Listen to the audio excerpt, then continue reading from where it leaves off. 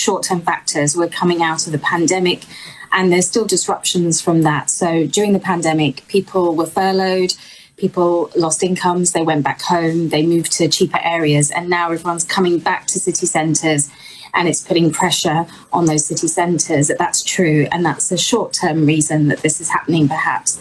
But I think there's also, what's really important is the longer-term trends here. Historically, rent as a share of your disposable income, which is related to this data, has been going up for a long time. It's been on an upward trend since the 1980s, and this is a structural reason. You know, it's the way in which our housing market is structured to sort of benefit the landlords and, you know, give power to landlords over tenants, and that balance of power has really become unstable. And we know that housing policy since the 1980s has removed protections for renters. It's removed rent controls and protections around evictions.